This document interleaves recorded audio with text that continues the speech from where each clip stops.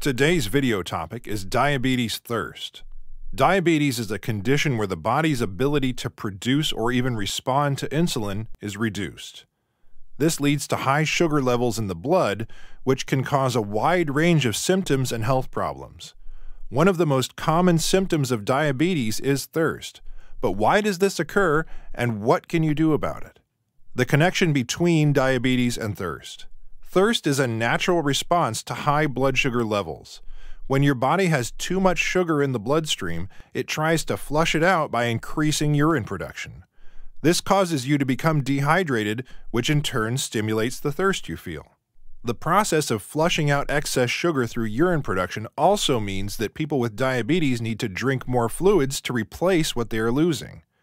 This creates a vicious cycle where the increased thirst causes people with diabetes to drink more fluids, leading to more frequent urination and therefore more thirst. It's important to understand that thirst is not the only symptom of diabetes. Other common symptoms include frequent urination, fatigue, blurred vision, slow healing cuts or wounds, and tingling or numbness in the hands and feet. Types of diabetes.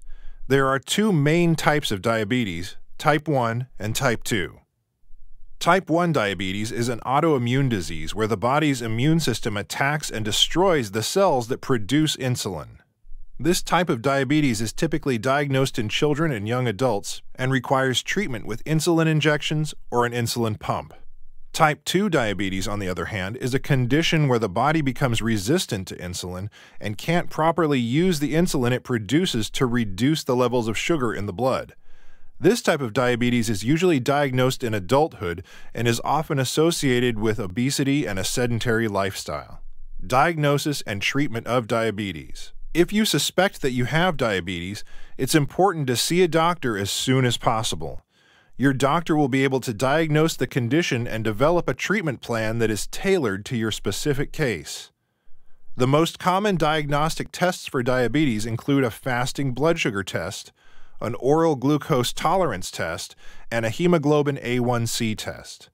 The treatment for diabetes will depend on the type of diabetes you have and the severity of your symptoms. For many people with type 2 diabetes, lifestyle changes such as diet and exercise can help control blood sugar levels and prevent or delay the need for medication.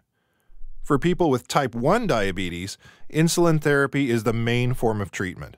This may involve injections of insulin or the use of an insulin pump which delivers insulin continuously throughout the day.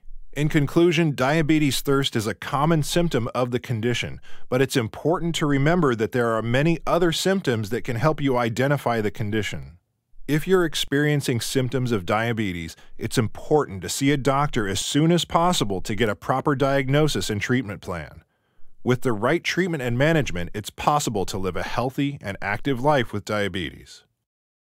Thank you for watching our video. Please do not forget to like and share the video. Also, please subscribe to the channel to stay updated on our latest videos.